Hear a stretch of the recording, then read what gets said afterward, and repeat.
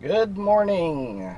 Beautiful morning in the Carolinas. A little overcast actually, but beautiful nonetheless. Heading to a listing appointment over in Concord today.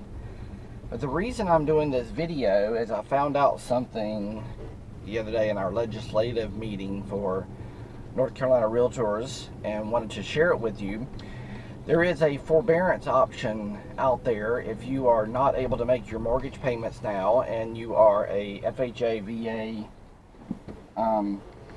USDA, Fannie Mae, Freddie Mac, Ginnie Mae loan, which is probably 75% of loans that are out there are government loans like that. There is forbearance options that were provided in the CARES Act so that you can contact your lender and without even proving you have a hardship at all, you can actually do a forbearance. And a forbearance means that you are not going to make payments for a certain amount of time, and they will put those payments on the back side of your mortgage. And my understanding is in the CARES Act, originally it was 180 days. I found out through another source yesterday that it seems like there's a provision that it could go an additional 180 days. So possibly up to a year of not making payments. Now, originally, I thought this was really going to be an issue because it does affect your credit if you do a forbearance. It shows up that you have not been making your payments, and obviously that's going to prevent you from buying something else if you sell your house or want to refinance because you haven't been making your payments.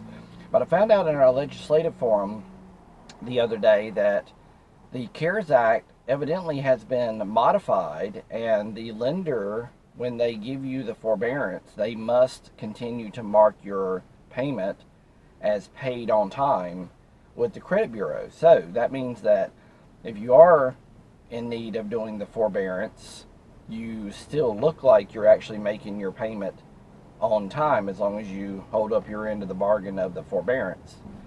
So I wanted to pass that along. I think that's very interesting. I think that's a great provision because obviously it would be very bad if all these people that are having to do forbearance, which I hear about 7 to 8% of mortgages are currently in forbearance through this program. So that's a significant amount.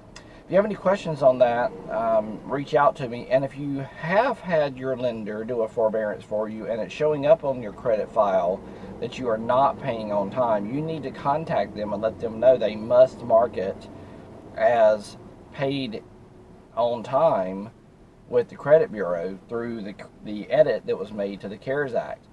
And after making that contact, if you do have an issue, please reach out to me because I'd like to share that with our state representatives in the real estate commission, well, in North Carolina Realtors that have been working on this very hard through our RPAC dollars and such to get this legislation changed. So if you have any issues with it, give me a call. I'd like to put that at the totem pole and let people know if there is an issue. If you have any questions about real estate, don't hesitate to give me a call. As a matter of fact, I would love if you call me. I love talking about real estate. 704-360-0667. Have a great week.